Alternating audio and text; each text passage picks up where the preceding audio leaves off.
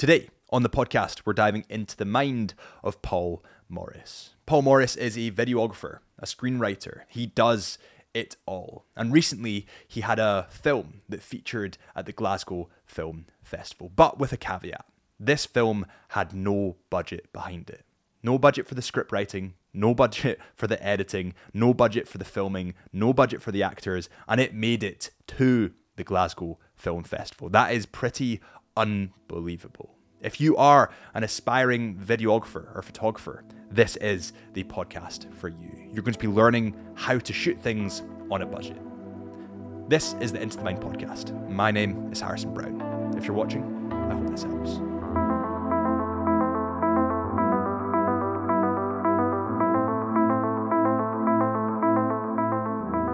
Firstly, I think the question in the air is, what camera do you use? A Sony A7S Mark II. Mark II. Aye, so that was just because of its the low light, and I had like a decent lens. It was like a Zeiss 16-35, and I had good autofocus, and because I didn't have like crew and things like that. Yeah. Good autofocus, good low light. I knew I'd be filming night scenes, and I wouldn't have people to like pull focus, and I'd be operating the camera a lot of the time. So, or like most of it, if I wasn't in the shot, I'd be operating the camera. So that was the main choices for that. Yeah. So you have a 16-35, so that's like your wide. And then, do you have any other lenses in your kit? I think I did have a 50, but I think we only used that just because with the 50, it was a sort of cheaper lens, even though it looks great for stills and stuff like that. For video, try to pull focus on it can be a bit of a nightmare, and a lot of the stuff I wanted to have a lot of movement, so putting that on a gimbal and trying to pull focus and try to get that tighter shot, it was just better to go like 35. So I think I used the 16-35 for all of it, apart from the drone shots, and that was pretty wide as well. So yeah. I don't know what that fixed lens was, maybe like 24 or something. So your kit, in essence, for the movie, was it a Mavic 4? Not a Mavic 4, Phantom 4. Yeah. And then you had your camera and then a Ronin. A Zhiyun crane, so it's like a cheaper version of that. So it's it's dead light and it's not as sturdy as a Ronin. But then also I'd built up over the years kind of like some old school kind of filming kit, like a dolly track that were pretty much just like PVC poles, with a kind of sturdy dolly, and I had a jib that was like a 6-foot jib. Just because I loved it, the crane shots, if you could get them, and I had shots planned. Yeah. So I did have other wee bits of kit, but again, like they are for the style that we were shooting in. Try to get everyone there, having a very short amount of time, fighting the elements. Most of the time, it would either be on a tripod if I was in the shot and I had to be locked off, or I'd have it on the gimbal. So that was the main bits of kit. And would you prefer a Canon or a Sony? You know what I love about Canon is the colours of them. Do you mean see skin tones and stuff like that? I find with the Sony, especially, I think it's better with like the FX9 and stuff. I've never used these cameras, just videos I've looked at. The colour science is a bit better, but a lot of the time like the oranges can look really like kind of yellow, and the skin tones can never get right. But with the Canon, it seems like quite rich. But I had a Canon as like a cheap DSLR before, like it was I can't remember, like a 750D, a Rebel, whatever it was, before I upgraded to the Sony. But you're just drowning by the time you commit to buying something, or you get the money together to buy a bit of kit. There's a video saying like, but wait for this point 2 or the Mark, and you're like, because it's going to have that, and it's the same with everything. Even like with I was upgrading my PC with like a gaming card for doing animation, and it was the same thing. It was like, but this performs 20% better. So it's almost like, so you shouldn't even bother with that. And it's like, I eventually just need to say, these are the tools, and this is what I'm going to do, and I just committed to it. So yeah, there's also there's the thing that I think cameras are going so far now, though. Like you see the Canon R5, which is this one here, which is filming you. There was this huge thing. It shoots 8K RAW, and everyone went mental about it. I've shot in 8K with that camera, and I've put it on my computer, and my computer crashes. I can't film in 8K. Can't with edit it. So it's like, where's the line in terms of what you actually need and what you don't? Exactly. Because there's so many huge movies now that are being filmed literally on these cameras that you don't really need all the huge capability of which the camera can shoot. You're probably not going to shoot in 8K. No. You're probably going to shoot maybe in 4K if it's a huge project, if it's maybe a YouTube video. What did you shoot when you were shooting your film? Was it 4K log? Yeah, but it was hard because it was S-Log 3, so dead washed out obviously when you had to go and colour grade it, so that took a bit of time, but it gives you sort of more room in the editing. But when I shot on it, it was 4K for some of it, but some of it was 1080p, just the type of cards that we had in the very, very early days, because I started shooting 2018. So I got other like SD cards and stuff like that, so some of it was 4K, but as you say, I didn't really notice a huge difference with it. Because you just expanded it in post.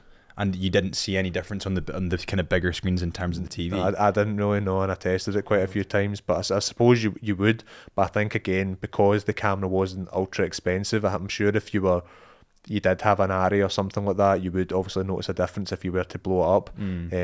But again, it's one of those sort of things, the concessions you make. You go, I've shot this just now, but I'll shoot this going forward in 4K and see what happens. But I didn't notice a huge difference at all, really. Yeah. And when you're editing and filming, would you suggest for people to shoot in 4K so that they have flexibility, or do you think that most things would probably be okay in sort of 1080? I'd say if you can go 4K, just obviously if your cards are big enough, and I would say if you've got the option to go for a higher quality, you should. And then if you do have any sort of things you need to crop out and you need to punch in a bit and stuff like that, but obviously you should be kind of careful you're framing anyway, so you don't really want to start cheating in post. But I say if you've got the option to do it bigger or do it a bit more precise or a higher quality, I would always try and go for that. But if you don't, like, I just feel that so many like video, I see like comments and stuff when I'm looking at kit and things like that, and it seems so much like cart before the horse. Like, so many people spend a lot of time like for the right bit of equipment, for the right spec, before they've got a script idea. Do you know what I mean? And it's almost like that sort of gear envy, or like that sort of desire to get the best possible tools. There's just so much time wasted when the stuff that really matters, as important as that stuff is, if the fundamentals aren't there and you're not expanding that, then it's kind of pointless. Like, who cares if it is 4K or 1080, because there's films that have been amazing at a lot less quality.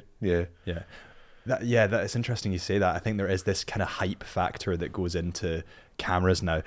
Listen, you have huge YouTubers like Peter McKinnon that are obviously sponsored by Canon, so every Canon product, if it's a big launch, he's probably going to do a video on it, and it's probably going to create a certain amount of hype around specific cameras. But the odds are you don't need that much in terms of quality. It's more about how you use it. Where did you learn video and photography? Just YouTube.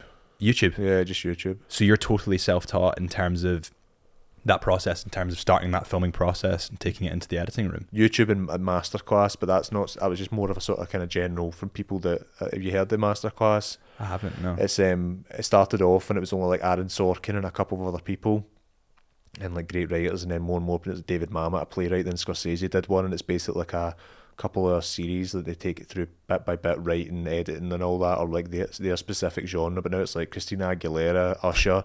Honestly, it's huge, this list. It's a huge company. I think it's San Francisco, but I would do that for writing, and then it was just YouTube tutorials to learn about the actual filming. But again, like Scorsese and everyone's the first one to say it, it's like these are just like technical issues, learn them, but then again, it has to come from you, not to sound like a purist or like be the artist and be a bit poncy, but again, it's going to, how you interpret that or how you use it, it's going to be the fundamental of it. It's not going to be the spec. And again, the point of view that they're be coming from, if they're selling a promoted product, not to be cynical, but they of course they're going to point out the differences in it, but you shouldn't think about that as anything pre-gen. That is terrible, and who cares? Do you know what I mean? Because like I said, it's cart before the horse stuff. There's other fundamentals there that you need to develop. Yeah, and there's this thing when a new camera comes out, say that the Canon R5 comes out, the previous version all of a sudden drops in halves in value. You can save a fortune, and the amount of money that I spent or have spent on that R5 as well as the RF lenses, I probably didn't need it. It's good to have it, and it's a great camera, but we've got the R6 that Drew shoots on, and it's probably just as good. Well, we probably use the same functionality from it, right? How did you find using a drone? How did you find using it? Did you learn quite quick, or? I did. I got it, I think 2017, and I knew I wanted. This is when I was writing the film, and I knew that I wanted it for this kind of style, and I thought it would add a bit of scale to it, or add a bit of sort of immersion to it, because it's going to be a low-end film. But if you could get the angles and you could use the camera in an interesting way, then you could do a lot with it. I started using it just going out to like beaches and stuff like that, but when I got it, there was very little information about drone use and stuff like that. But I I started using it, and apparently it was faulty and it was beeping and stuff like that. But there was, like I said, there wasn't a huge amount of information. I got it replaced, started using it more and more, and then eventually got like my license for it, and I would use it for like property videos. Yeah. I'd go out and test it. I would, if I knew like years in advance for the scenes I'd actually shoot, but I'd be out doing like rehearsals with it and getting the movement right, so you could move it in like a few different axes, not just like a sort of straight and then up and down. You mean like having the camera tilt, moving that way, but then also sort of like turning and going up, just more interesting shots. So I practiced with that a lot and probably put a lot of hours in. Same with the gimbal, same with the camera. I was always out photographing or using video, made a lot of shorts. So I always had a lot of hands on the camera time. So I did put a lot of hours in with it. Before the film began its inception of kind of writing, you were always in cameras before then, and this was kind of after you got into cameras. Is that when you got the idea of the film, or did you begin getting into cameras and then thought, I want to make a film? It was more the idea first, and then what do you need then? Do you know what I mean? So maybe that's why I'm not as kind of focused on tech as much as I kind of look into it. So maybe it's because I'm always like the idea, and then it was like, what are the tools you need to kind of make that happen? Really? Then, yeah. So it was never like, oh, I'm a photography nut, or I grew up with like, the best cameras, or like I've got a kind of DP background. It was nothing like that. It was more, I was more started off like acting when I was in like primary school, and then fell away from that, and then I did like sketches and stuff like after I left high school. Then got a camera. I got knocked back from doing acting at the conservatoire, but I didn't really feel bad about it at all, because I thought like, okay, that's actually the writing and the performance part I like. But then I realised as I got more into writing and then more time with the camera and like the production side, editing, that was more the writing directing, so it was kind of natural from that point of view. But it was just get a camera, see what you can do with it, and I thought that was like a really good process to learn with, you know, just because it was more the idea, and then see what you can do with the camera, use it as an extension of the idea rather than camera first, idea after it. Yeah. Talk about throwing yourself in at the deep end. But it was organic. It was like over a few years, and I suppose it was like quite a good way. It was like I would write for ages, would do a lot of writing, do a lot of sketches, watch a lot of films, do shorts. So every time you're kind of going and watching a great film, or you're reading more, then you'd come back and you'd have more to do with the camera, and then it was just developed, you know. So it didn't feel that way at the time. It's just that I really wanted to get good at it and learn more about it. So but other areas that I've got no interest in, you know, I couldn't do that, and I couldn't have that learning curve. But if there's a desire there to do it, which I had, then it didn't feel like a big task. Yeah, it's interesting you say that. I think that there's this thing, especially when I reflect on how I was as a kid. If I didn't want to do something, I was the most stubborn kid. Like there was no telling me to do it. But if I myself wanted to do something, I would hyper focus totally on that thing for as long as it took. And you find that a lot of creatives, video editors and photographers especially, kind of have that, and they'll do really like weird stuff to other people that seem really normal to them. For example, get up at 2 a.m. to chase that great light. Nobody really understands that, but we are so motivated in what we want to capture and what we want to do. We'll put in those extra hours and that extra kind of mile. When did the kind of inception for the actual script begin? When was the idea? 2019?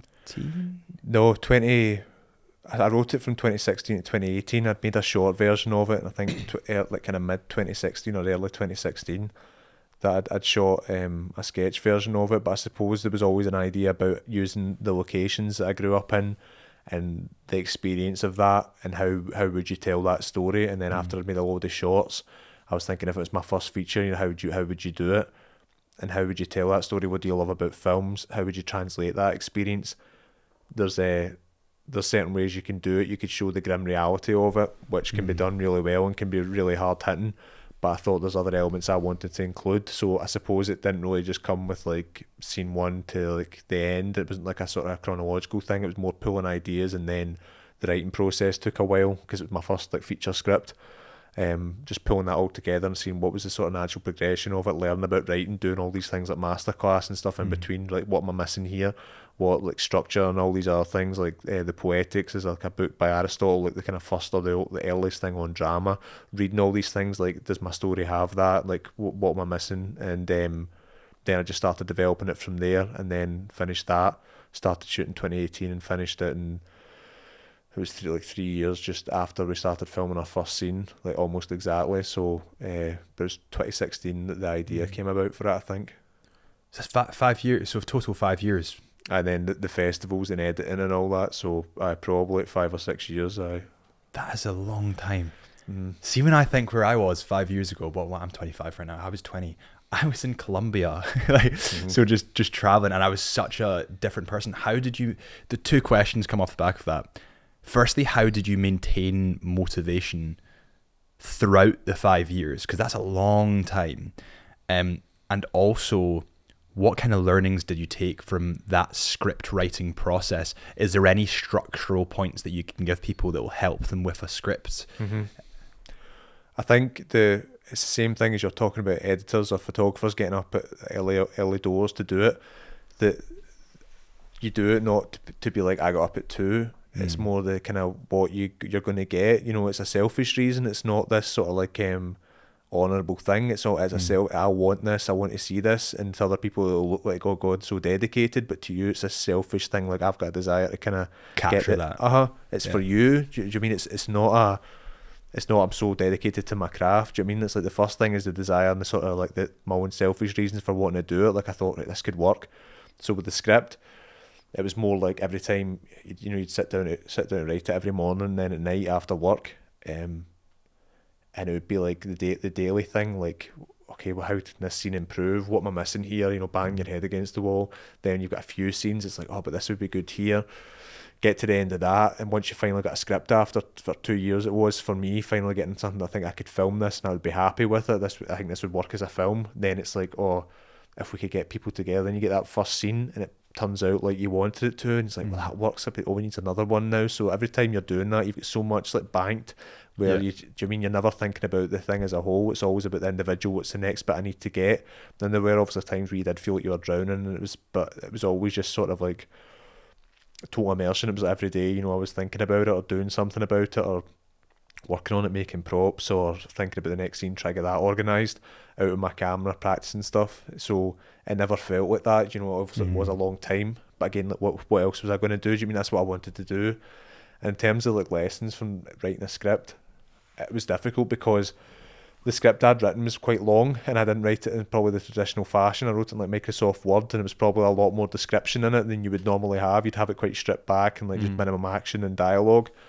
So I wrote it with the purpose of people that I wanted to be in it, and I wrote it for myself in terms of the kind of world you were building. So it wasn't something I could like sell, if you know what I mean. It wasn't like a kind of strict I'm a screenwriter.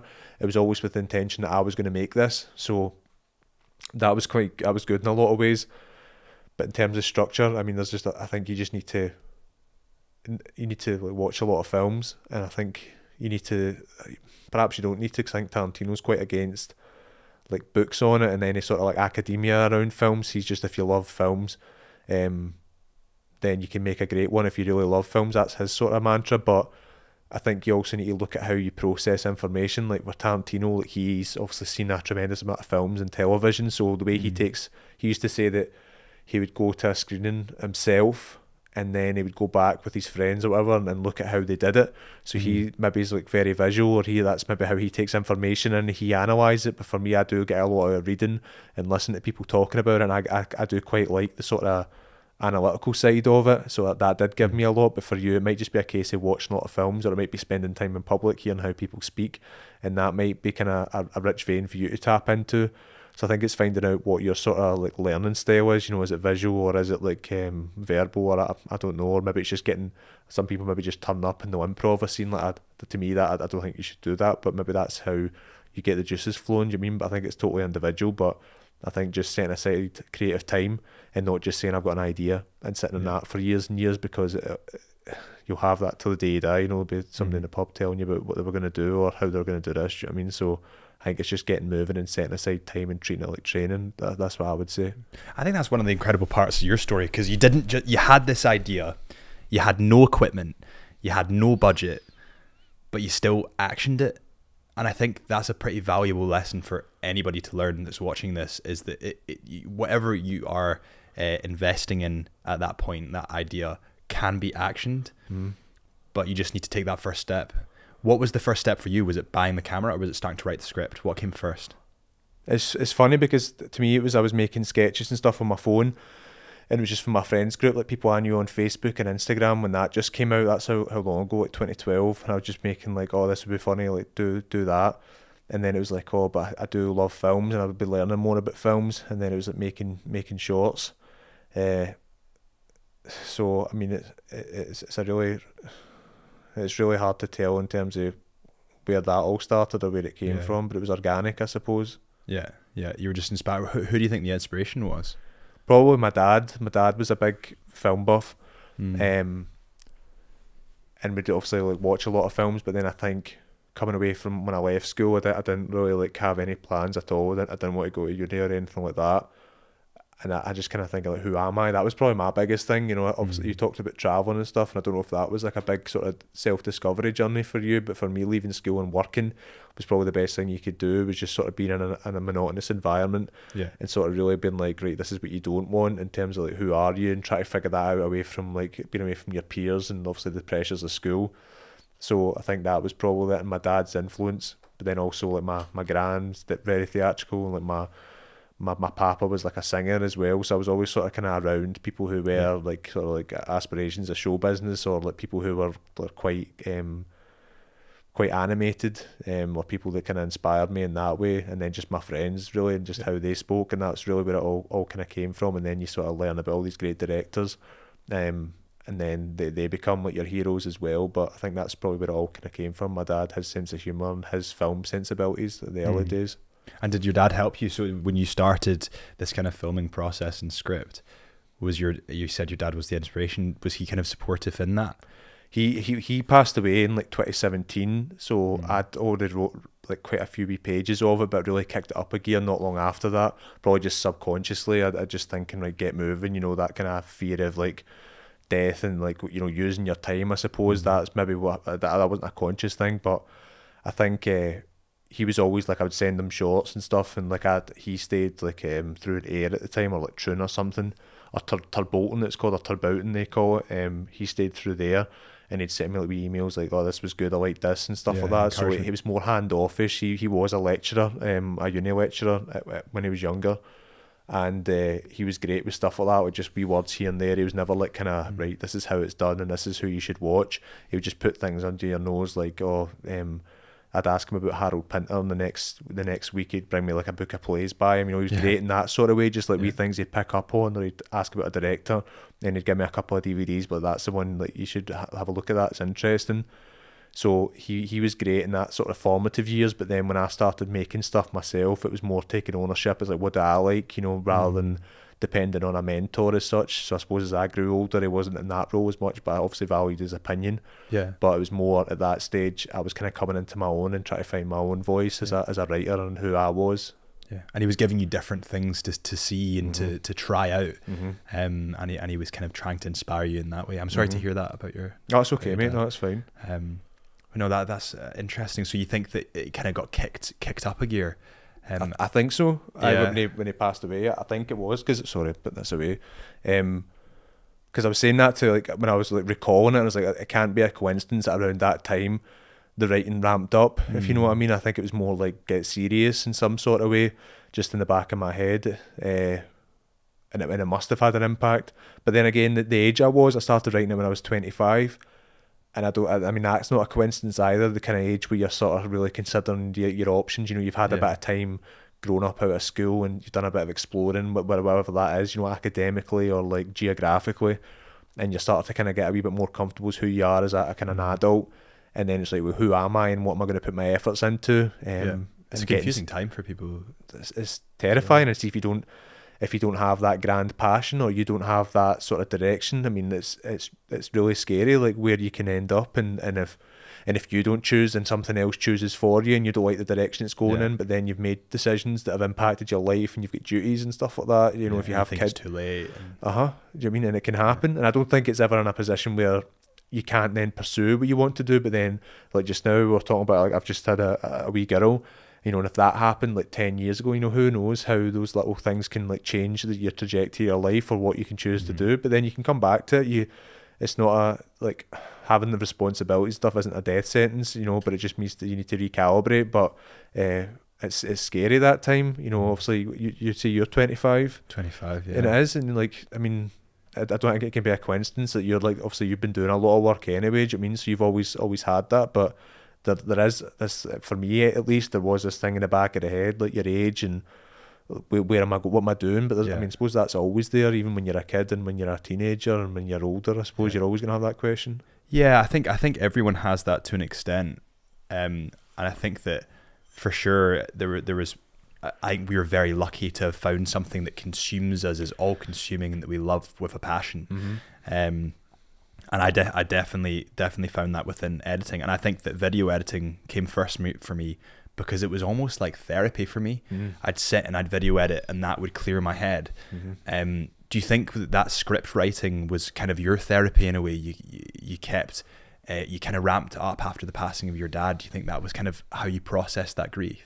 I think it must have been in some ways. I think it's always cathartic in a way, but to me, I was always kind of conscious of, especially writing like original scripts, I never wanted it to be, at least in the writing process, autobiographical or having a moan. You know, I never wanted to write. That's why I steered so like much away from like social realism or like that kind of kitchen sink stuff, because I was so scared of it being like, oh, this is a writer talking about how much he hates his job, how hard he's had it, how this and that, and what I wanted to do was sort of like translate that and make it more of a thing for the audience, like make it sort of big and grand and try and like what was missing rather than portraying how it was and not being autobiographical. So in like a lot of ways it was cathartic, but you know, then again, a lot of things are, you know, a lot of just big events are, and in the writing, I think it's more just doing something for yourself and feeling that you're coming into your own, and that feeling of like making progress is like the ultimate feeling, to feel like you are moving in a direction. You know, I don't think anything trumps that, you know, and that trumps like,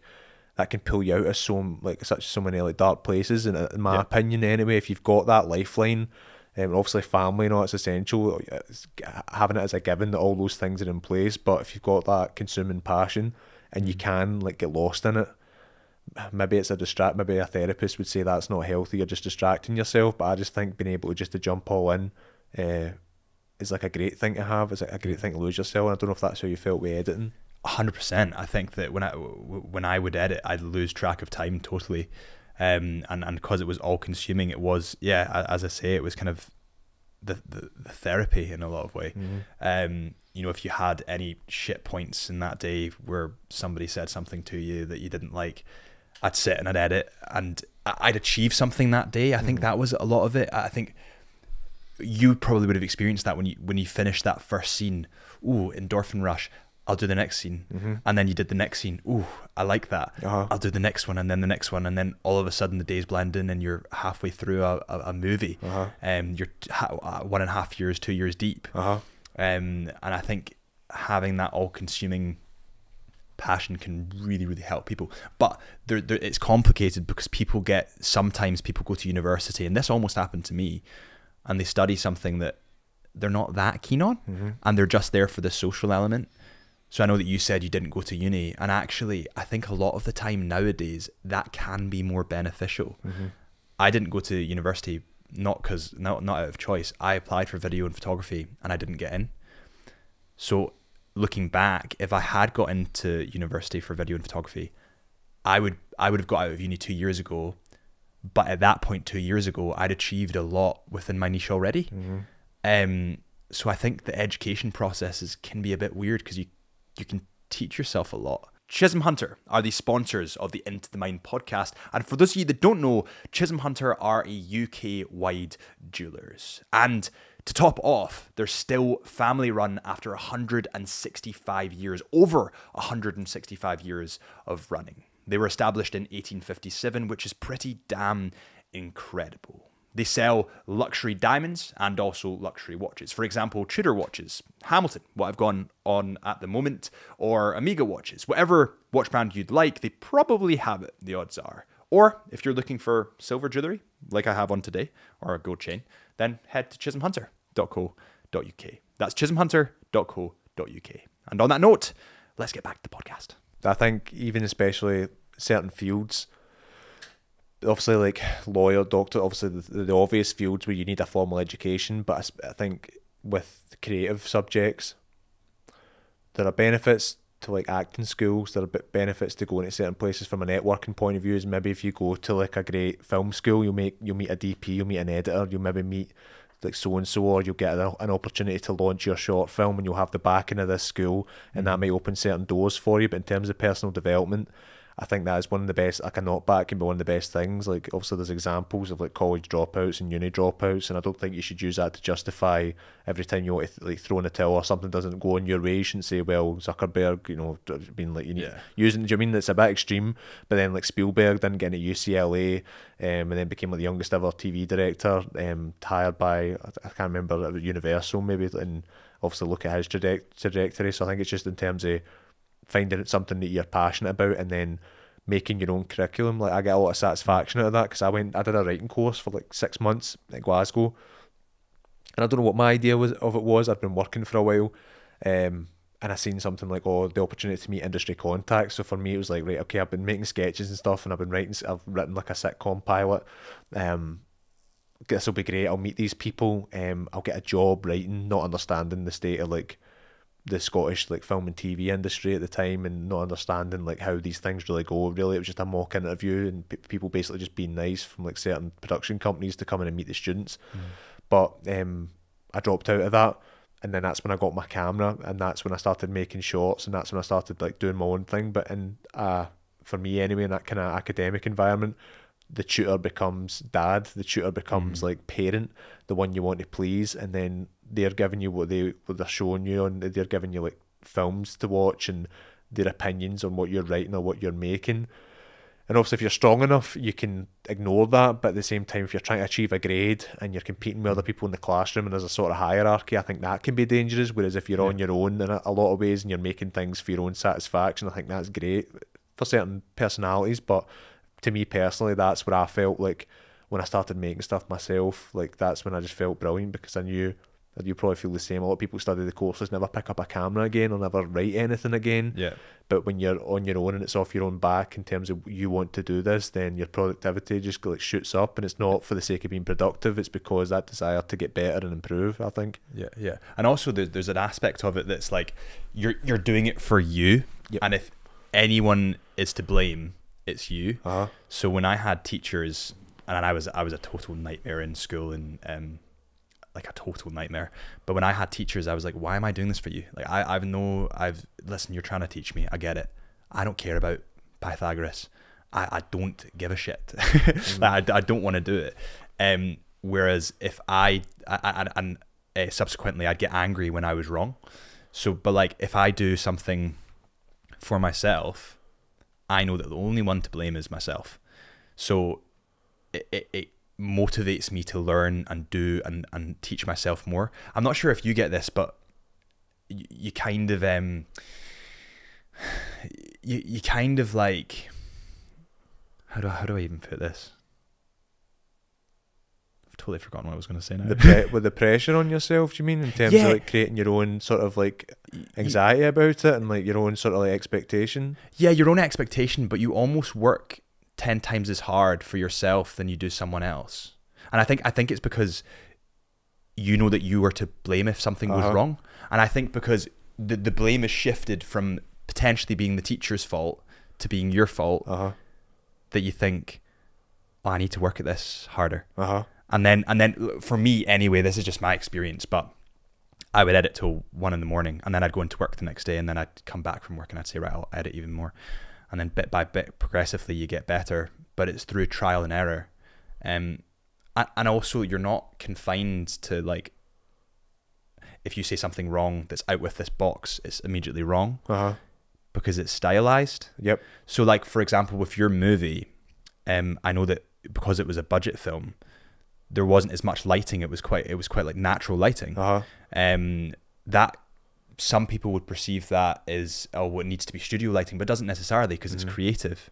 So it's like you're not necessarily wrong in whatever you're doing. Does that make sense? No, exactly. And if I'd went to a film school and I'd studied with DPs and I did a lighting course, then as soon as I showed them my setup for the day, that what I was shooting on, and the sort of how, you know, if I had that training behind me and I get told this is how you make a film and the things that you need, if I knew that, your skeleton crew is going to be like 5 people, and I knew it was just me with the camera and like putting the boom on a C stand, then that would have been like anxiety coming in. But because I was like, I just need to capture the image and capture the sound, and I know what I want to try and get, because I didn't have those sort of like stumbling blocks. Now that can work against you, and sometimes your ignorance can kind of work against you. But again, I think you're right. I think not having that understanding of what other people would be coming from in terms of the traditional academic route, then it did open a lot of doors for me in terms of what I thought would be possible, and my sort of naivety as well.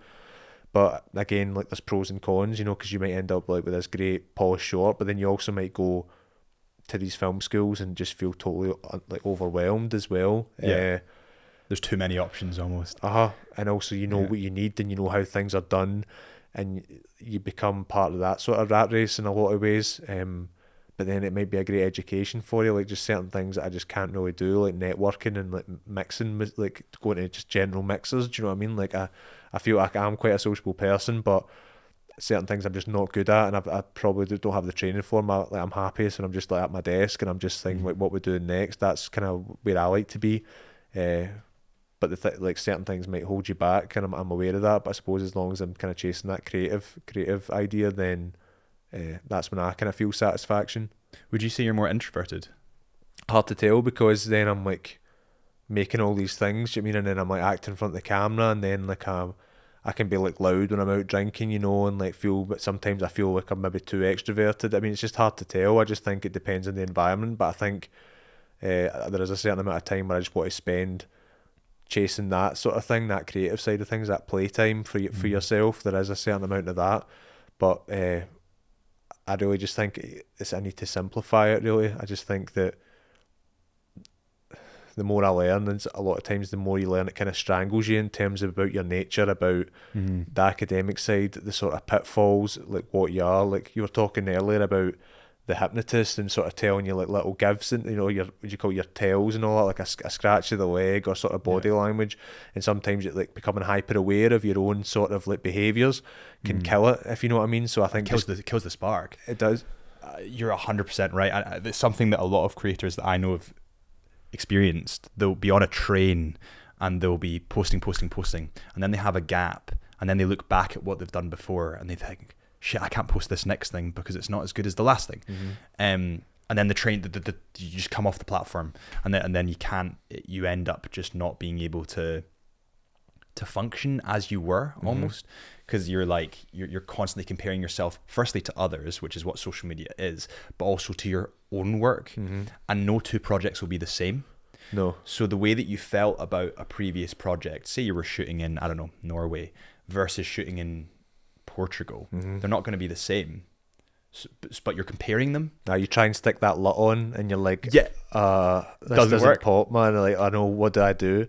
But that, I mean, to me, that's sort of like where the juice is. Like, I just feel like take everything away, take every single like idea or whatever like thing you get told, try and empty your head. What interests me? That's the bottom line. Like, that's what do I find interesting. Now, of course, there's going to be times where, especially in writing, like I was talking about structure and stuff earlier, there's going to be times where it's like certain things need to happen for momentum. It can't just be a case of like, oh, it'd be great if so-and-so walked in, or it'd be great if I expanded this. You know, there's certain things, certain limitations are great. A time, like your own boredom, your own expectation of the audience, those are things that are maybe in your blood, and you can sort of like, all right, okay, now we need to kind of pull it back.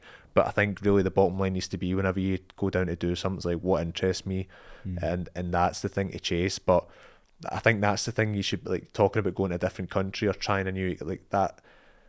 The people that do those same sort of things, I'll talk about YouTubers and stuff earlier, and they become famous for. And like, if you're not growing, like you're dying. Do you know what I mean? You have to chase that. You have to then venture out. But fuel the engine. Fuel the engine of the car. I think so. If you don't put petrol in it, then eventually it'll die. You see, there's YouTubers like Sam Coder. By the way, you should check him out if you haven't. Who is he? Sam Coder is a really, really talented YouTuber, and he pioneered, in essence, that kind of transition. You know, when you get like a zoom transition, the glitches and all that. Yeah. He in essence pioneered it. Really talented guy, but he got famous really, really quick. I think he's got like 1.4 million subscribers, and then he just stopped posting. And he said, I stop fueling the engine, so to speak. I know that if I post in that YouTube account now or Instagram account, whatever it is, it just won't perform. And he linked it so intrinsically with his personality that it killed the fire, so to speak. Now, he obviously does projects, but he only works now for brands that he wants to work for. He's not doing it for himself anymore. And I think that if you get too invested into a social media platform, Instagram, YouTube, TikTok, you end up doing it for your followers instead of doing it for you. And that's where I began burning out, because it started, I was doing it for me, and then all of a sudden it started getting attention, and then all of a sudden I thought, I'll do it for my followers. And after 2 years of that, you can't keep it up. No. Because it's not for you. So you just need to remember to continue doing exactly what you want to do instead of what people want to see. And that's kind of where you wrote a script based on what you wanted people to see, not what people wanted to see. Does that make sense? Because what is that? It's just this like ghost. Do you know what I mean? And the trends are so fickle. Like you're saying, posting for a certain expectation of what your work should be. All it takes is like 100 likes and someone saying one comment that just hits you where it hurts. And if you're living and dying by that, but if you're doing it because this work interests me, that's why I pursued it, then like you're untouchable, because the work you've done, like the joy comes from like how you made it and what the process you went through, the failures, and then eventually getting the work that you wanted to present to people. Do you know what I mean? Like I think obviously there's a certain amount of ego involved. It's not just like becoming like to make anything or to put anything out there. There must be a sort of like ego, but I think it's like understanding the kind of real joy from it, or the real pleasure. It isn't in that like presentation, it's in the kind of the work and the hurdles that came with it. And I learned that especially with the script, and realising that the joy was in the kind of how hard it was at times, but then pursuing that, rather than when you had the kind of premiere and stuff like that, and when you had this sort of like fleeting recognition, if you know what I mean, because that's not something you can chase. And you've seen people that do sort of try and sustain that, because you can't. I mean, you're not going to chase like that feeling of like that, like, okay, well done all the time. Do you know what I mean? That has to be going back and just saying, right, okay, what interests me again, like I was saying. And you see it in like UFC fighters. Conor McGregor's a prime example. He was insanely talented, and he obviously used to love the process of training. And he loved that process of walking into the ring and everyone's looking at him. He's got this huge fight on. And now he hits a point where he's out a little bit, broke his leg, and now he's just chasing that feeling of being in the ring. But like, what else has he got now? Does that make sense? Because he's no longer really training as much. So it's like you do need to just enjoy the process instead of the end destination. What was the premiere like? It was amazing. It was we sold out our tickets within like an hour. Really? The website crashed and all that. It was us in like the opening film of the festival had sold out, and that was it. Like, and then other screenings sold out. They put on a third screen. So in terms of reception, it was amazing, and it was phenomenal. But I did feel like I was, when I finished shooting in like October, I think, what year is it? 2023, 22. I can't remember when the festival was. Was it Glasgow Film Festival 22? I think it was early 22.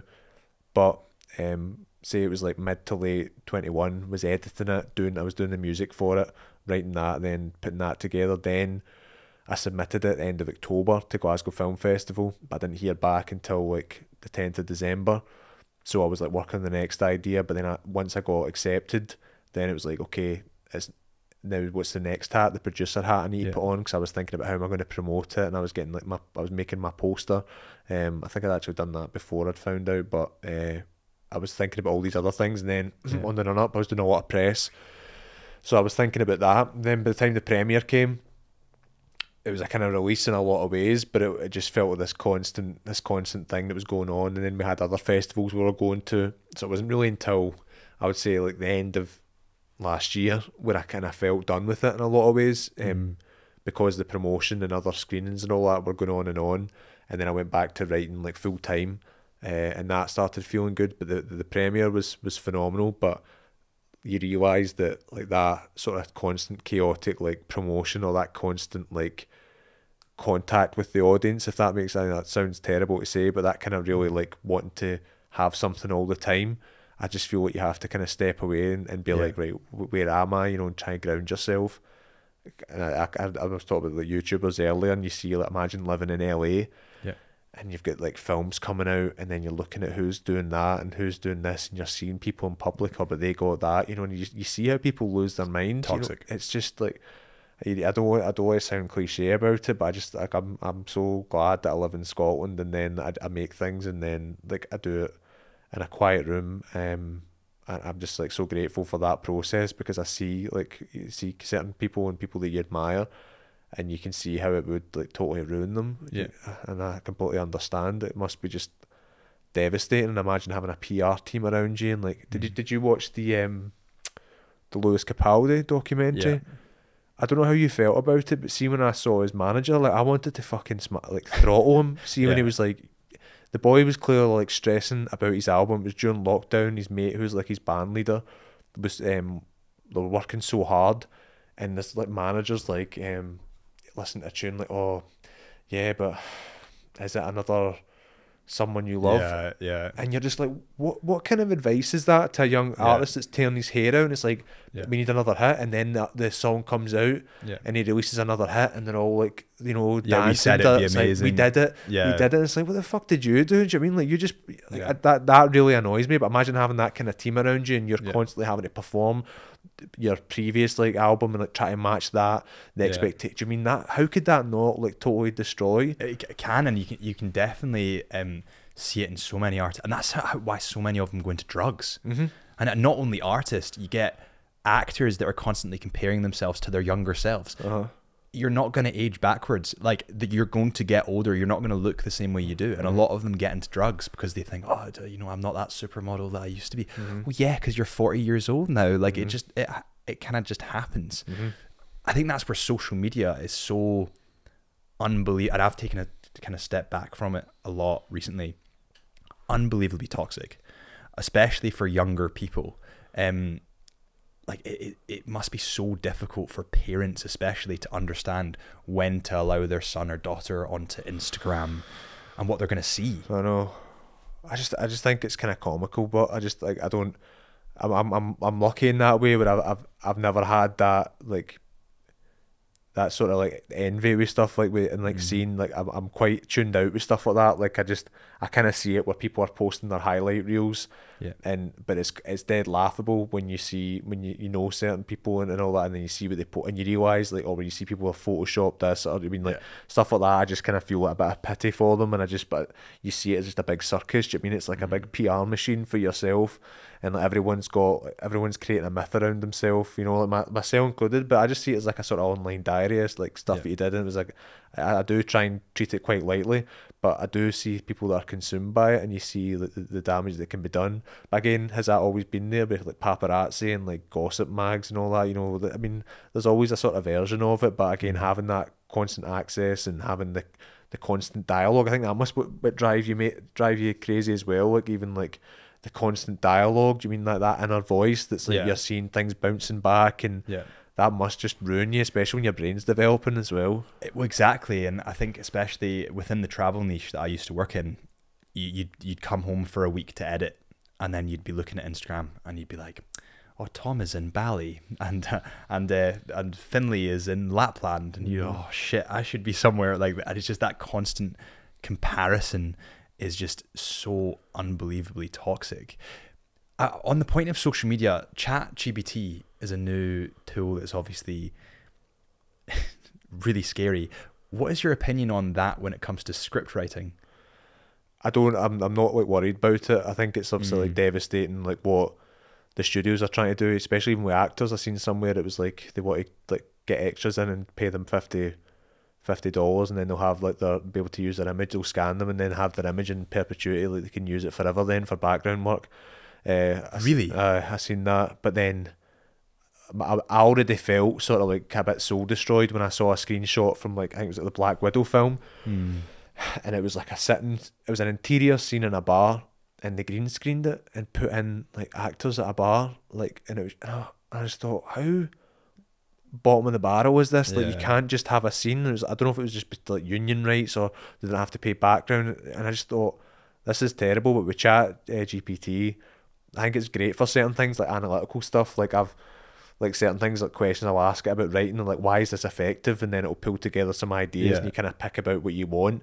But then I kind of asked it to write a Sopranos episode set in Glasgow, and it was just quite funny, but it was interesting what it pulled back, and it was like some of the Tony lines they got, but then some of it that you could just see they were sticking to like the basic principles of writing. It was like the hero's journey, so they had like 6 scenes, and then it's like, oh, they end up back where they started at the beginning. And you just think like so much else goes into making a script that is not to do with maths. Do you know what I mean? Like so much of it is just emotional, and that's why it doesn't worry me, because I don't think it'll be very successful, and I think anyone that does use it, it'll be quite obvious. But then again, like who knows what could happen and how it could develop and how like skilled it could become. But it does depend on previous artists' own progression. You know, it's using it. I've used Adobe Firefly, just like the image generator. That's terrifyingly scary.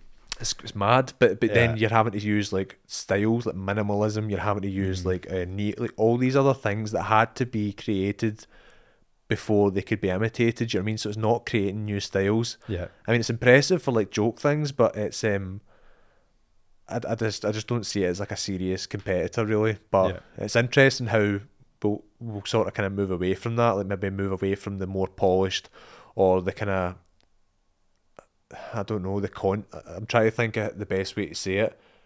Like there's so much been forced in terms of budgets, and there's so much been forced in terms of like doing it big and like having this polished look, and even that ties into like social media, that I just feel that it's going to take a step back and move more towards the community. And that maybe sounds a bit mad, but I think even just like live events, getting away from like I don't know if that's just my age as well, but moving more rustic and things that feel more handmade and things that have got a voice behind them. Like I just feel that that's sort of where we're going, rather than this sort of like moving for like this kind of perfect digital, this perfect like clean. Do you know what I mean? I just see it changing the other way. We see trends repeating themselves, and like I think that the cycle of life goes up and down, you know, and I think that we will revert back. I'm not sure if you remember, like this is probably my like age as well, but when I first got into Instagram or YouTube, it was very much like memes and all that kind of thing. It'll probably end up back there, and like as that ChatGPT robot said, it'll end up back at the start. But I do think you can see a movement away, especially in videography. There was all this really smooth movement with the gimbal, right? But now I don't even have a gimbal anymore. I put it into the studio in the office because you don't need it. No. Like people think, oh, but then you need smooth footage. You don't. It's just a style. I'll show you a video after. I filmed a video for a client called Kintra. DJ's really talented. And I filmed it all in 1/8 of a shutter. So it looks really cool because you have like a really cool movement, but they're static. Really, really cool. But see, typically speaking, that's wrong. But it's a creative style. So you can do relatively what you want, and I think that is where I want to see these platforms go. Instead of this is what you should do and this will get views, it should be do whatever you want, and if you're creative enough, you'll get views. And I think that's how it should be. Do you know, I'm just delighted, whether I agree with it or not. I'm always just delighted when I see, whether it's in a script or whether it's in like a photograph, whether it's in comedy, where someone's made a choice. The thing that kind of really like disgusts me the most is when I see something like trying to just like join it because that's what's moving, and that's what I was meaning earlier with the YouTubers and stuff. You've seen them 20 versions of themselves, and I think it's probably what we're speaking about, trying to appeal to like keeping it going, keeping it moving. What are they doing? I should be doing that. And you just having a sense of self. And like you look at certain like David Lynch films, they're not going to appeal to a lot of people. Like a Tarkovsky film or whoever, you know, like some director who's very specific in what they do, and that's why you love them. But like you said, there's things at how it should be done, and maybe that's what you'd learn in an academic subject, you know, or an academic setting, I should say. But then there's how I like to do it, and then it's like I don't really care if you like it or not, because and that's how you find your people, and then that's kind of the best way to do it. It's the same as you were talking about earlier with like you have the photography side as well, and when you make that choice to like commit to something, but then the group you would find who accept you for that, it's the same with me, like with my mates, they're amazing. It's like the people that accept you for that, then relationships last, but like the ones that you're doing just to kind of keep it going, dies. And I think that's like creatively as well. If you're doing that because right now it's in to have X, Y, and Z in the cast, or this genre's big, but it's not because you've chose to do it. Again, there's other like factors that are in play, like if you can get financing and like what you need to do, but I just make a choice and have it come from you because you've looked at everything else and thought that's for me. I just think that's brilliant when you see that. Yeah, and there's so many. Like, I mean, you saw the talking about LUTs, which for anyone listening is basically like a filter really for a video for log footage. You saw this huge trend in teal and orange. Do you remember that? I hated that. So did I, mate. I hated that. And that was Sam Calder. That was this really, by the way, talented guy. But he curated that teal and orange kind of look. Everyone for years, man, used this teal and orange look. And even when it didn't work, like you'd have the greenery of Scotland and it'd be cloudy and they use teal and orange and you're like, why are you using that? Honestly, it had to be so specific as well. And like even like California LUTs as well, it was like maybe they'd use green and purple in certain ways in the highlights, and then you see it here and you go, what the fuck is that, man? Yeah. And but I think that's a learning that people can take, is you need to learn how to do it yourself. Don't emulate, don't copy people, do it yourself, because it might go wrong the first couple of times. But after like the third or fourth, fifth, sixth time of doing it, you'll start to learn yourself and create your own unique look. Yeah. And you kind of see it amongst creators a lot. They'll pretty much directly copy. And because of that, they'll never have their own personality. They'll be chasing. Yeah, they're chasing. And that's that burnout that we're talking about. If you keep chasing that, you'll burn out because you're not you, you're somebody else. Whereas if you create your own style and say, well, like, fuck everyone else, this is cool, I like it. You create your own personality, and you're happy because the only frustration you're going to feel is like try to work out what it is you're trying to achieve. But I totally agree with that. Like, don't just copy, because in the early days you're going to be learning so much and you will copy to start with, and maybe you'll do a tutorial, or maybe you will just say like, I want to try and get that. But I think the big thing is trust your taste as well, even because you're learning from people that are like these tutorials, when you just pick up a camera and they say you should do this, you know. I think trust your taste and say like that, when a certain amount of experience under your belt, be like, I like it and this is how I want to do it. Maybe not right out the gate, because I think you need to know the rules to break them, but at the same time, like once you've got that grounding, then just be like, oh, I like this is good. It's so interesting you saying that about handheld and like gimbal stuff, because I kind of shoot some weddings as well.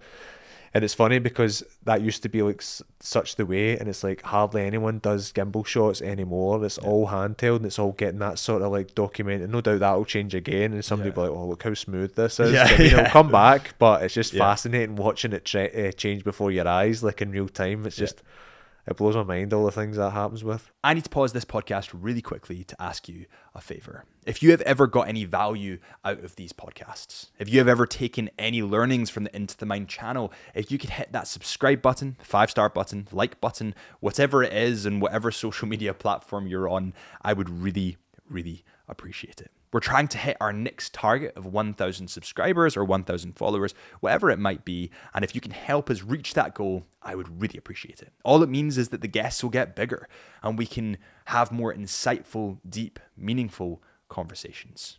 Thank you.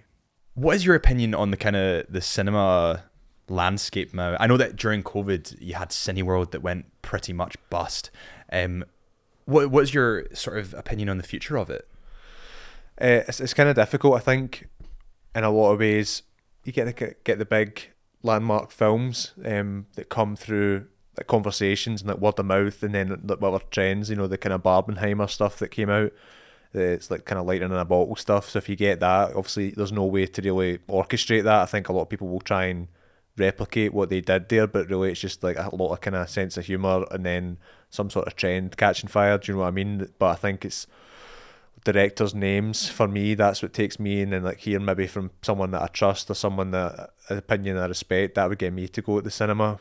But I think it is becoming a wee bit more of a niche thing, like theatre in some ways, like going there and like going to something that's quite specific rather than the multiplex. Like Cineworld is good and everything like that, but then I think like in America you're seeing, I think Tarantino just bought another cinema. He's got one called the New Beverly that shows only in film, but I think he just bought another one, and I think it's maybe going to become, rather than like we were speaking about earlier in terms of trying to appeal to all, then it's really more like, okay, I'm going to appeal to like my tribe in some ways. So people that love films will sustain those like cinemas, and then people that want to go and see the massive films, they'll get shown like I think Barbie and all that stuff was like showing like every screening every hour, you know, in certain cinemas, and other smaller films can get in.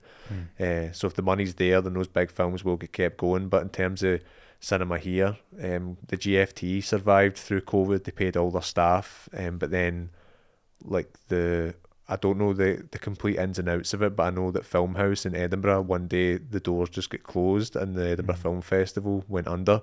Now I think Edinburgh Film Festival's back. I think they just had one there, or one's coming up, but they're doing a GoFundMe for like the Filmhouse in Edinburgh, which is like one of these landmark cinemas, you know what I mean? So it's really hard to tell. It really is hard to tell, but it's going to be dictated by the masses. It's going to be dictated by how people spend their money. No doubt, like lockdowns affected that and how we consume films. I feel a wee bit differently. You know, you hear like directors talking about they're only shooting film and like celluloid and stuff like that. But to me, you know, I grew up with like videos and things and watching a lot of films on TV and like TV movies and things. So I don't feel as precious. I think a cinema with a packed audience is the best way to see a film, hearing them oohing and ahhing and laughing and being shocked. I think that's like the ultimate experience, and films that are made for that in terms of like how they use the camera, in terms of how they capture the landscape, they should be seen on a big screen. But in terms of the future of it, I really don't know. I think they will survive, but it might move to a more niche thing. I think a part of it's to do with that attention span that we spoke about earlier, just like on TikTok or on Instagram or on YouTube. People like consuming things now in bite-sized chunks, and I think, and this is kind of partly why I like the podcast so much. When you're not on your phone, you're on your Apple Watch. When you're not on your Apple Watch, you're on your computer. When you're not on your computer and on TV, you're on YouTube. There's so much stimulus coming at people that they can't sit still. And like, I think that going to the movies is such a great thing because you do get that 2 hours away from your phone. You can get totally invested into an incredible story, an incredible cinematography. And I think that the podcast is kind of like that. You've got, how often do you speak to people for maybe 2 hours without a phone interruption? Like, it's such a rare thing nowadays. So I think it's so sad that cinemas are going the way that they are. Do you think part of the Edinburgh Film Festival that went under, is that partly due to funding? I think, I don't know, because I was seeing, like, obviously it's not what you're seeing on Twitter, obviously it's not like a verified source, but a lot of the conversation was that they'd had the group, whoever ran it, the group that ran it had been getting millions and more money than like anyone else, like more than, because Glasgow doesn't get very much, and I think like obviously the GFT is my favourite cinema, and the Glasgow Film Festival is like phenomenal, but the Edinburgh's like the kind of oldest and like kind of flagship Scottish film festival, and it drew all these stars in, you know, for years. It always has done. Jared Butler used to go to that quite a lot. Yeah, he's been there, and like they've had like Sean Connery and stuff like that, and I'm sure Scorsese's been, and like David Cronenberg, all these guys had been up there, but somehow I don't know if I really don't know if it was embezzled or poorly spent. But where does that money go? I really don't know what's going on. It's hard to tell with these groups and how they manage their money, and I don't know if we'll ever know. I don't know if it'll be investigated. But there's Brian Jaffe, he's like an Edinburgh art critic, or like an art reporter, art journalist, I should say. He's been really good on it, and he's kind of reported on what's going on just now. So the SNP had originally said they're going to cut 6.6 million from Creative Scotland's budget.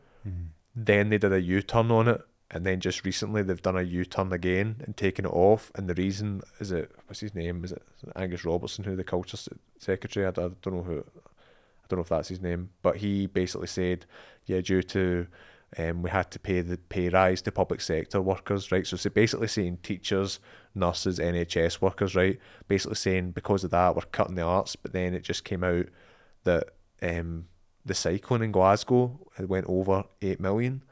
So you're just, it kind of blows your mind, you know. You're kind of like the way, like I've watched the thick of it and stuff like that, and like it's good fun and stuff, but you start to think that is actually how it's run, where it is just a spin war, where it's like, what we should do is we say we're cutting this, but it's for a noble reason. And art's the hardest thing to justify, because if you're going to say what's the first thing that should be cut, it's people, we're not going to pay for people to record music. We're not going to pay for people to put on plays where they dress up like funny characters in their costumes and pretend to be other people, because what does that do? Films, how much money did it make? You know, how much money did it make last year?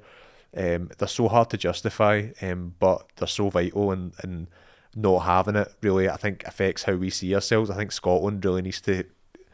We saw a bit of it with IndieRef, and people kind of being proud and getting behind their country and all the rest of it. And I'm not trying to be patriotic, but I think even just as like, if you're going to live here, you sort of need to like embrace your culture and like give people a chance to grow and to create, and then see what can happen. But it doesn't happen overnight. You don't invest $1 million last year, and then by this year you've got like world conquering artists and all that. It takes a lot of time, and it takes generations of people teaching and seeing it could be a possibility. I just think it's going to take steady investment. You're going to have to write some money off, but you're going to build a culture, and I just think that's so important, but again, so hard to justify. I was going to ask you a question about your feature film. You used actors that for free almost. Yep. How did you keep them for 3 years?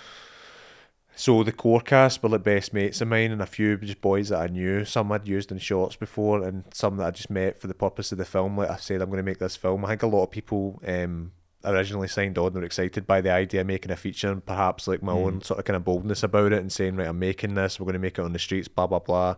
And then as I was filming scenes, I would sort of show like what we'd done, and I think people liked the look of it, and I'd show wee snippets of stuff we'd filmed, and obviously how I was using the camera.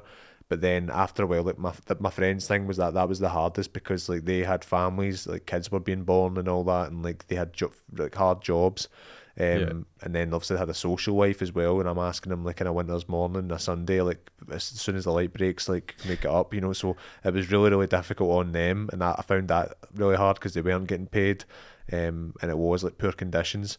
But I think just trying to manage how I was doing it, like I would maybe try and film with other people, try and get a scene, like hopefully a scene just with 2 people, I could just use them this weekend, and then maybe film another bit and not have everyone like back to back to back, like I'm taking up your next year. But that was really hard. That was more like a sort of politicking than it was a filmmaking thing. You know, that was just trying to gauge people's like reactions. I'm like, okay, I'm pushing it here. I can't keep asking. I'm demanding too much from these people. Yeah. So, but I think the more it went on, then maybe they saw like I was really serious about it. But then I don't think anyone expected like the festival or like for it to go anywhere. It was just another project that we were doing. But that was the hardest thing about making the film, was doing that part. Yeah. Did you feel that you were maybe battering people because you wanted to get it done? Aye. Yeah, and did you think that it slowed the process a little bit? I just think that I could only film at weekends. Yeah. And they were my friends, you know, and my sole thing, all consuming, was this film, and I just couldn't wait for it to get made, and I wanted to shoot all the time, and I wanted to shoot every day for hours if I could, but I couldn't.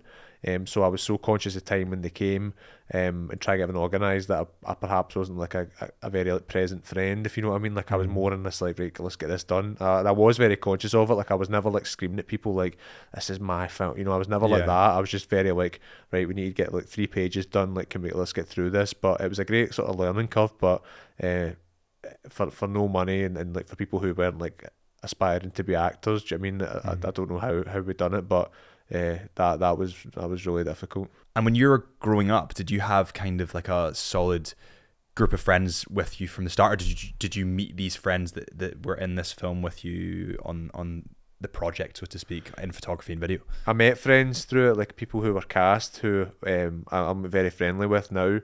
But the core group, the people that I filmed sketches with for years, I've been friends since I was like 5. Like lived in my street and lived round the corner from me.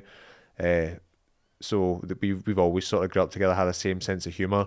They're not all like, but they're all sort of like quite creative in terms of we've all got the same sense of humour, and they're all. It's kind of fascinating that they were all willing to come on camera, because I've spoke to people and like my friends would never do that. And when I think about it, it's like it is a big thing to say lines on a camera and to like appear and put a costume on and play a role. Like it is like, it takes a kind of certain type of person who would be okay doing that. But I think it's because we've always done it, and I think because I didn't look at it any different way. See, if I was just a director and I was saying, like, you're my actor, see, because I was doing lines and stuff, and because like we were all always sort of playing in a way in terms of having a joke together, I think it didn't feel any different to that. I just felt like an extension of that. So it was it's quite bizarre that they were all fine doing it, and they were all so comfortable doing it, but they've been friends since I was like 5 years old. Yeah. As it is, I'm just thinking of my group of friends and my group of friends from school, they're 100% supportive. I love them to pieces. They would not be caught dead on camera. No, and very few people would. Yeah. I mean, if you ever shoot like a corporate video for someone that's not very familiar with it, and they know a script, and as soon as that camera starts rolling and they're looking at the lens, it's like you see that sort of like death stare, and it's like they realise like there's a camera there, someone's going to see this. How do I look? Is my lip moving funny? You know, how's my dress and my shirt fit? You know, when you start to see that, and to be able to switch that off, and obviously never switch it off, but to do that and play it humorous and wait for a camera set up and traffic interrupts you, do you mean it's amazing they did that? But very few people would be willing to appear on camera and play a role, so like I'm very lucky. Yeah. And what are your advice with someone that's wanting to take that first step and sit in front of that camera and actually say they want to be a YouTuber, for example, and they want to take that first step? What would be your advice to maybe like start acting that little bit more natural in front of the camera? I think it needs to come from your own personality. I think it needs to come, like talking about McGregor earlier, you see fighters that try and imitate that style and it's not for them, but then you can get someone who's equally successful or like iconic in their own way by playing their own role, because it seems like they're comfortable. Now obviously there's a performative element even to like McGregor and to these people that play it down and maybe are a wee bit more like aloof, like say someone like Habib, someone's got a kind of drier sense of humour but still very fun. Now I'm not saying that they're just completely natural and that's just them, there's obviously an element of performance, but if you're this way, like if it feels like everything in your body's fighting to do that, like fighting against that sort of nature, then what's your own style of doing it? That's the same as we spoke about earlier, like not try to appeal to a trend, just saying if you're quite a dry person, like maybe play to that. You'll need to develop maybe your speech, and you maybe need to develop like not repeating like going do you know what I mean, like you maybe cut stuff like that out, the stuff that comes out when you're just trying to work things out in front of a camera. But I think it needs to come from your own sort of style. But then again, if you're going to be an actor, then it can help to do that because you need to get out your comfort zone. So it's a tough one. If you want to be an actor, go to acting classes and really just put yourself to the test, like in amongst a group of people that are supportive and aren't going to judge you, that all want the same thing. If you want to be like a YouTuber, again, I think it should just come from people that are being themselves or an elevated version of themselves, but one that they're comfortable in. That's what I think. Yeah, I'd agree. And I think that kind of pretending to be somebody or trying to be different to what you are is where creative burnout comes in. Yeah. Because you can maintain it for a while, but after 2 years of pretending to be someone else, you're gonna burn out. And you've also curated an audience based on not you. So if you sit in front of the camera the first time, just try and be yourself. And if that's quiet and reserved, then that's okay. But don't be, we spoke to Adrian Barker in another podcast episode, who's a very successful YouTuber.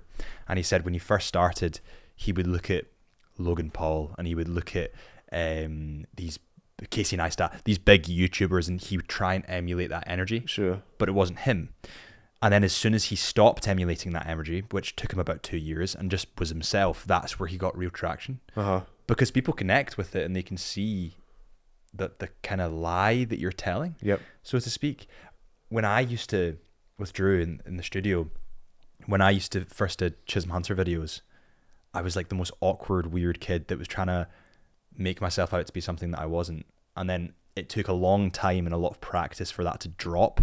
But once that does drop and that guard drops, which I suppose is just repetition, that's when the real you comes out, and that's when people actually connect with you because you're like a real person. How do you, so when you were filming with your friends, there was obviously this weird parallax between you being friends with them, but you also wanting to get a job done. How did you kind of direct them? Because sometimes if I think of like, if I've got Andy, one of my best pals, if I try and direct him in something, he goes, fuck off. How did that work? There was that, like I took like a really, like a lot of slagging, but you know, like it's funny because they're there at the end of the day, so there's love there, you know, they're there, they've turned up for you, so whatever they want to say is fine. And you know, we're pulling people out of bed that were hungover and stuff like that, you know, so it was funny. I think directing them, I'd written for their like personas, you know, I'd written for stuff I knew they could do, so they already knew how to play it. There'd maybe be like wee minor things, like maybe maybe they'd go at that in a scene, and I would be like, no, don't do that because that's like defensive. Like, sit forward and put your head in their space, because that's more, you know, like certain things that are just like maybe would be visual. Yeah. But you keep it very short. You're not getting into motivations or anything. It's maybe just a kind of one line sentence. But I mean, that's how I'd like to be directed. You know, it'd just be like, keep it very like kind of general. Don't be giving like line readings unless it's way off or it's a comedic thing that I think it maybe should be slowed down. But I think it's just the same way with everyone else. It's just writing the scene, understanding what the scene's about, and then maybe just like gentle moves here and there. And I don't think there's like a huge amount else you need to do if the writing's okay and you understand what you're filming, really. Yeah, no, that interesting. Just because there's this thing in Scottish culture where it is, and especially amongst friends groups, it's like very dry, sarcastic, like, you know, go away.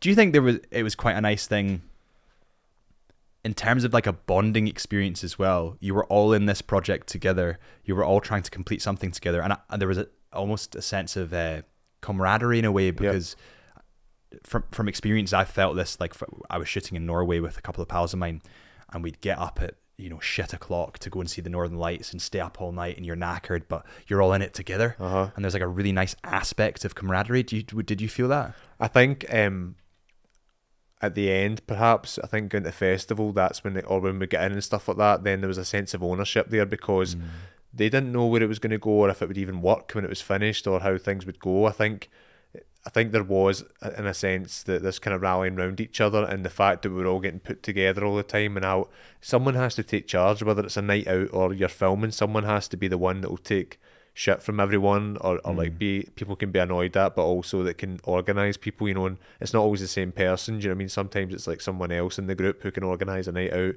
and sometimes on set, someone committing to a role, like one of the boys really goes for it with a line reading or something, then other people kick in. It can be all different people. But I do think like it has to be a sense of like we are in this together. But again, I don't know if that was evident at the time, or if there must have been something there, but I don't know if it was just a kind of their friendship to me, that they were just kind of, we'll get this done. But it was such long nights and days sometimes that, you know, God bless them, really, because I don't know if I could do that for someone else, which is the truth, you know. And I've been on other sets and stuff, but I was pretty well organised, like on my shot list, and I tried not to waste anyone's time. And I think maybe they saw how serious I was taking it, and perhaps they liked the material, so maybe that kept them coming back. But I think definitely you need to keep seeing each other as well. I think that's probably, as you get older, I think having that thing every so often, we would all get together to film. It probably was good having this sort of club we were part of, like getting this film done, because it's so easy to kind of fall apart. But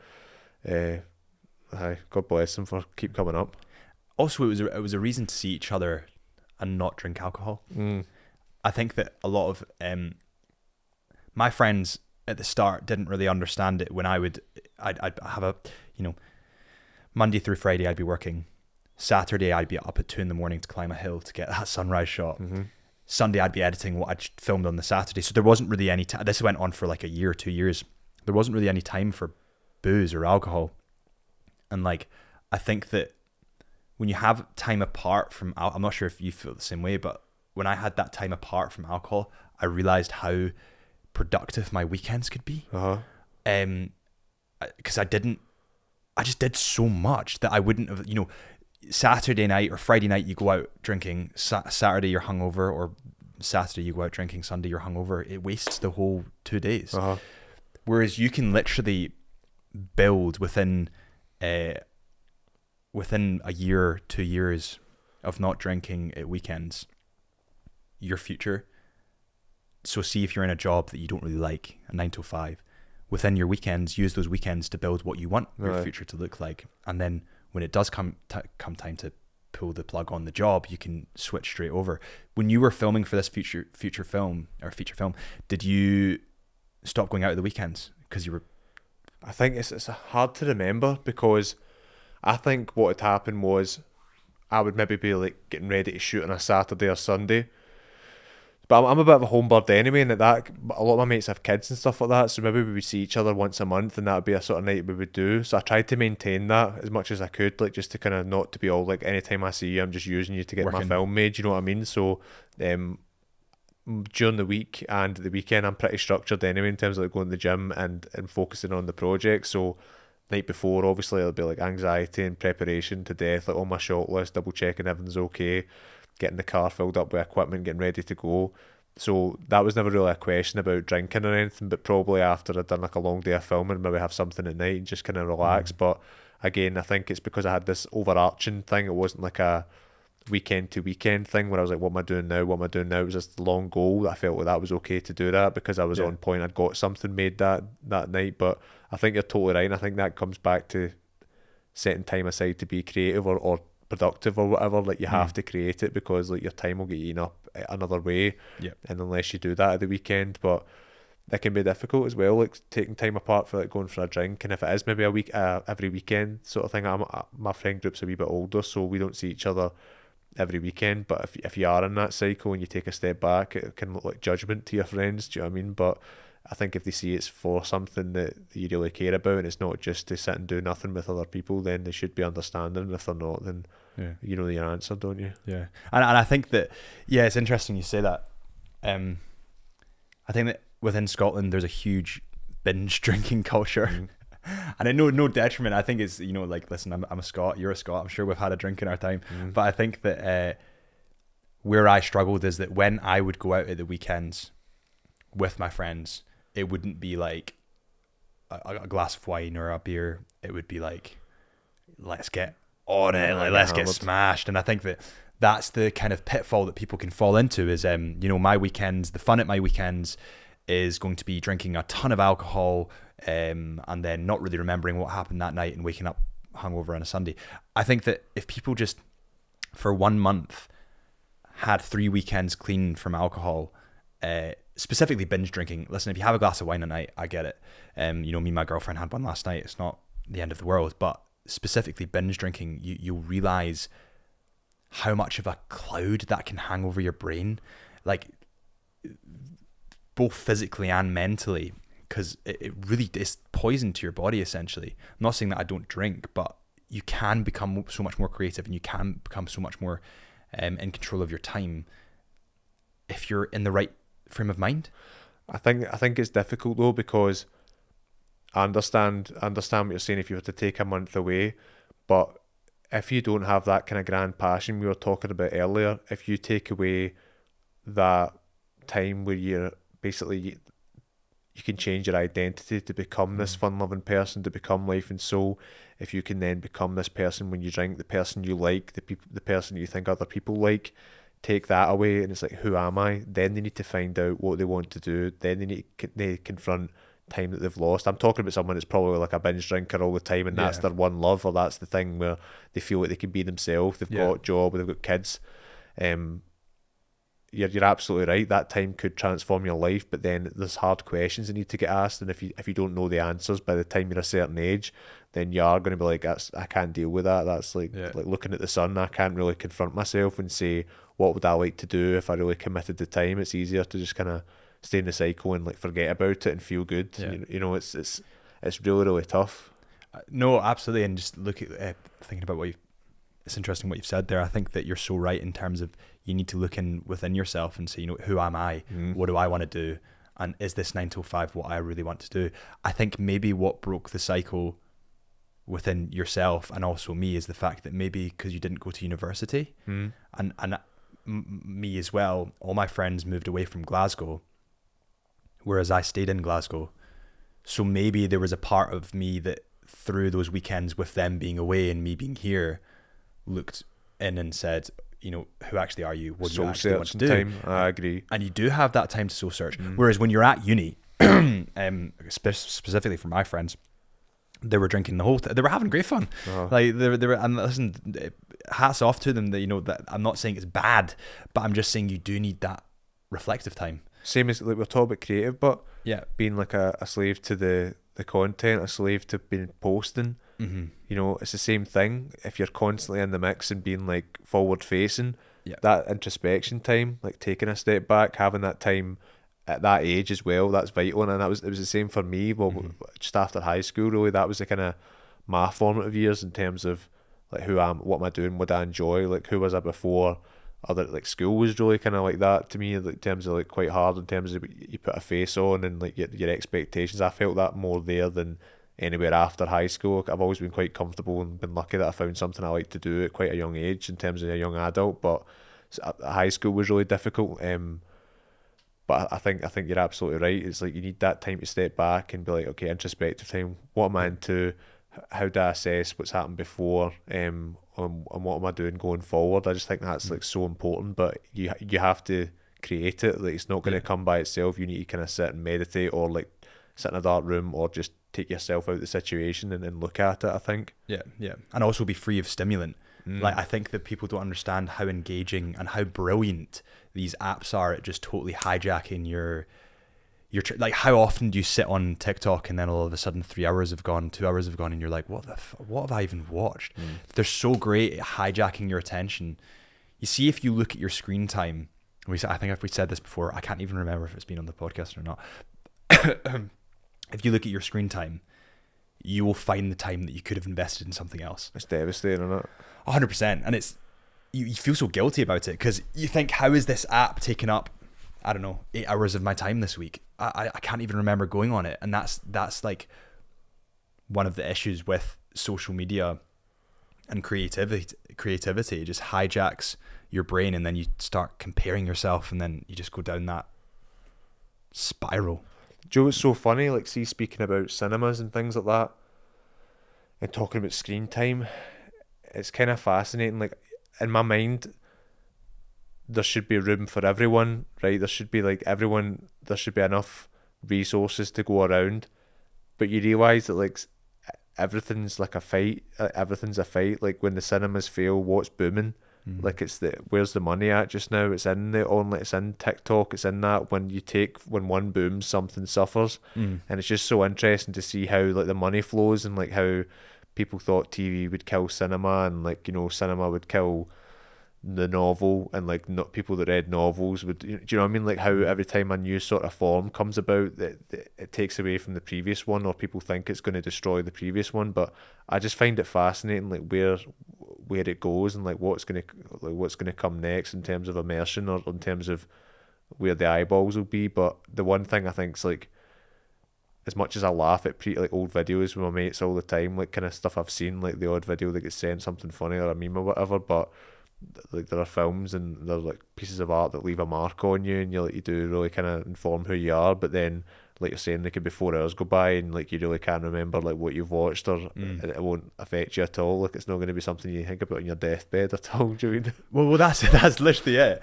Like if you watch a movie, if you have a conversation with someone and you're glancing at your phone all the time, you probably won't remember the conversation, right? And that's partially why I love this, like, podcasting as well, because you actually remember the conversation and you're actually into the conversation, you're involved in it directly. But if you watch a movie in the cinema, the odds are you won't really have your phone out because it's disrespectful. You shouldn't have your phone out. Definitely shouldn't. Right? When you watch a film at home, you're probably going to be glancing at your phone. You're not truly invested. You don't really get into it, and that's the kind of issue with certain things going out of fashion, like say cinemas. People won't get that true experience of what it should be like, but through your craft you can create things that will actually have an impression, instead of the fast food content that people are digesting on TikTok. And it totally is. So I was just going to say, it's difficult though, because you're kind of, as much as you're not trying to look outside, we're saying you be true to yourself, to enable you, say, to give yourself a certain lifestyle, or to give you time to create more.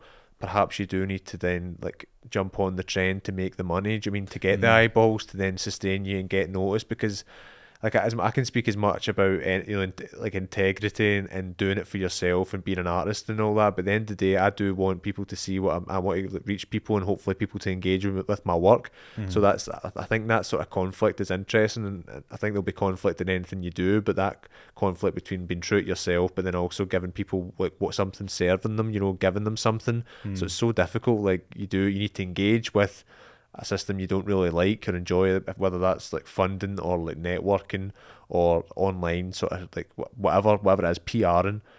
but to enable this other passion. It seems like there's like this pro and con, or this sacrifice and like gain in everything that you do, but I suppose it's just having the balance right, where there's enough for you left, and you're not totally like giving yourself over, or like selling your soul or whatever. But I mean, like, who knows? You need to ask someone and to see how they feel about it. Yeah, yeah, and you're totally right. I think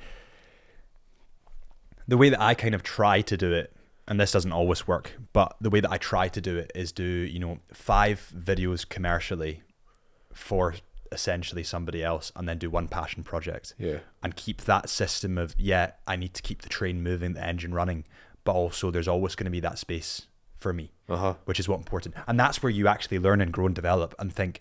For example, that video for Kintra that I filmed, I tried a totally different style and it worked. And I was like, shit, that actually looks really cool. If I hadn't have tried that technique for me, essentially, because it was a free gig, I would never then use it. Does that make sense? So yeah, I think it's just finding that one little gap that you can create for yourself, not just to feed the engine, and that will keep you ticking over and keep you motivated, and then you won't burn out because you will have that moment for yourself. Looking back on your videography career so far, what is the one thing that you would tell yourself at the start? I think it's to be honest, it's something I keep telling myself as well. It's like, just keep moving and keep making things and keep expanding your knowledge and trying to keep going, because I think a lot of time is spent in doubt and like self-reflective. Like when I was writing, I write like a lot of notes. Like I'm writing scripts, like it's not just a traditional like fade in page, you know, scene 1, act 1 or whatever, you know. It's not for me anyway. Like I write a lot of notes, and it's hard for me to tell whether that's helpful or that's me just having a dialogue with myself and like journaling in a way. Does that make sense? Like, see, when I've got like 3 or 4 notebooks just with this most recent script, like filled to the brim, just to like, and I don't know if I'm making any progress when I'm doing that. So for me, it's like trying to find the balance between like staying active, because you can be busy but not going anywhere. Do you know what I mean? Like you could be like, oh, I'm doing this and I'm doing that. Like you could be doing like 10 corporate gigs a day or whatever, but see if it's the same thing and it's repetitive, like you're not really doing, like you're not stretching yourself. So I think it's that. It's trying to figure out where's the kind of line between sitting down and being like, this is a creative time, and like pushing yourself in that direction, then but also being able to be like analytical about it. So that's kind of, for me, is really just like, just keep trying to push forward and getting things done. But then again, you know, you always kind of be telling yourself that, and sometimes you need to tell yourself to pull back a bit and sort of analyze. So, but I think just keep moving. Really, that's my one thing. Keep creating, keep moving. Yep. Yeah. And if you were to say, I were to be here and I've never touched a camera, and I want to be a videographer, what are the 3 things you'd tell me? Interview the oldest person in your family and ask them to talk about like your family history. That's what I would do. I'd tell them to go and get like an oral history and just sit and have a conversation with them. I'd tell them to go to the place they grew up and just walk around with the camera, and anything that catches their eye, just record it and try and edit it. What would be the 3rd thing? If they wanted to direct, I'd have them act a scene out on camera, just to see how uncomfortable it can be, just to give them an appreciation of actors and like how hard it is. Yeah. But if they just wanted to be like just to use the video, I would say just every day, just document like a 10-second clip of something that catches your eye. I think that's maybe a repetition of 2, but I think that's really important, like sitting with people, getting a rapport with them, and really seeing what the camera sees. Maybe it would be an exercise where you would do certain like different techniques, maybe like, without cutting, just try and do this movement, like try and practice camera movements. But I don't know if that'd be too advanced for someone who's never touched a camera, but I would say those are my tips. Yeah. What was it like when you first sat in front of a camera? Do you remember? Well, see, I'd sort of done acting in primary like school, and I was always a bit of a sort of like class clown, so I kind of felt that was natural. But when I stopped doing acting classes, obviously it's still a bit of a kind of class clown, but when I tried to go back to it, like when I started writing again, I did like in front of my phone, which was fine because it was just me, you know, and I was in control of it. But when I went to go and audition for like the conservatoire, like I remember just feeling this like sickness, like really didn't feel right at all. Didn't feel like I was where I should be. And that was really hard. Like, see, being in front of like people and performing, like respect to like theatre actors, and obviously that's like a muscle as well. Like getting comfortable with that, and but I really just felt so self-conscious. So that was difficult. But in terms of being in front of a camera, it's a wee bit different. I've done acting for other projects where I've not been the director or things like that, and I do feel fine doing it. I just don't know why. It's like in sort of a live audience, or maybe it was just that environment when I was auditioning for something. It was like a job interview mixed with performance, and it was like a Shakespeare piece and stuff I had to do. And anxiety of it. But which I never had before. I just thought it would all come back, like when I was like a younger guy and I was doing it like all the time in front of like a drama class. But I definitely think anybody that wants to direct or even write should go and do acting classes, like really just to kind of meet actors, even to a selfish point of view, just to go and network. But I think it's really hard. Like and you know yourself, like try to get in the early days, even just being in front of camera, as you were saying, it's like respect to them. It's a real skill. What do you think is next in the career for you? Are you writing anything else? I've just finished a script called Anyone Can Get It. It's like a crime family drama set in like pretty much where I grew up, but and that in Glasgow. But I'm in two minds about it in terms of how it's going to go. Ideally, if I could get funding for it, I'd love to do it live action, but I'm doing a lot of 3D animation stuff just now, and I think there could be a lot that could be done creatively there in terms of control. Like I could build the sets, the costumes to a level, like control lighting, control camera movement, and I think it could be like really interesting. But I need to do quite a lot of tests and just see how that would pan out. But I'm just kind of awaiting feedback, and I'm just going to tweak the script a bit. But that's it, kind of another feature. Maybe do a couple of shorts just to test out some animation work. And that's the main thing I'm going to be working on. Yeah, and keep grinding, I suppose. Definitely, man. For sure. Well, listen, thank you so much for joining us. I really appreciate it, and also I appreciate how sort of open and honest you were about everything. And I think it's pretty inspirational. Thank you, mate. I think the movie that you created, with what you had at that time, is genuinely really inspirational. When I look at the kit that I have and that I've built over the years, you realize how incredibly lucky and blessed you are to have that kind of stuff. Definitely. So thank you so much. Thank you, mate. I appreciate that. I had a great time.